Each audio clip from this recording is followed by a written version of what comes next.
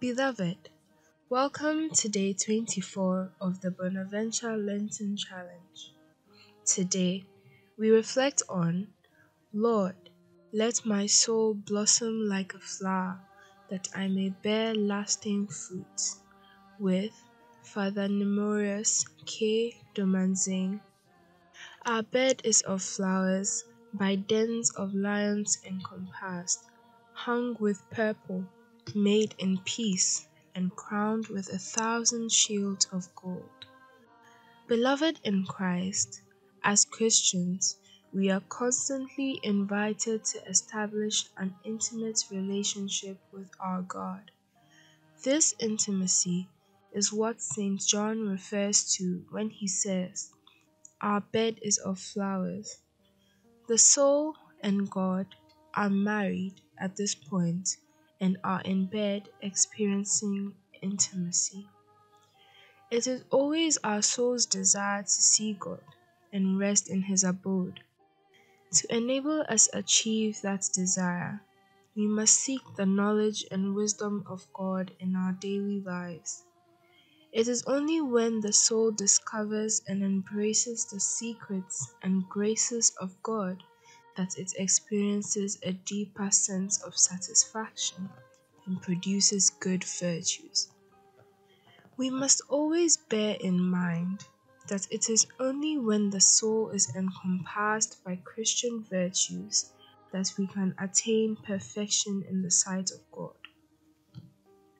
Such virtues are so perfectly ordered and so joined together and bound up one with another that no part of it is weak or exposed.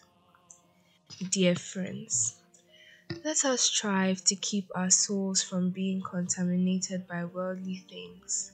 We must not allow evil intentions to penetrate the soul. Once we ensure that the soul is united to God alone, it becomes so defended and so strong in virtue that the enemy can never overcome us. When we are constantly in union with God, the devil is not only afraid to attack our soul, he dare not cross our path. We know very well that the devil fears a soul transformed by the love of God and neighbor. In other words, Satan is in great fear of that soul which has attained perfection in God. Throughout this season of grace, let each one of us seek the Christian virtues which will enable us remain in union with God.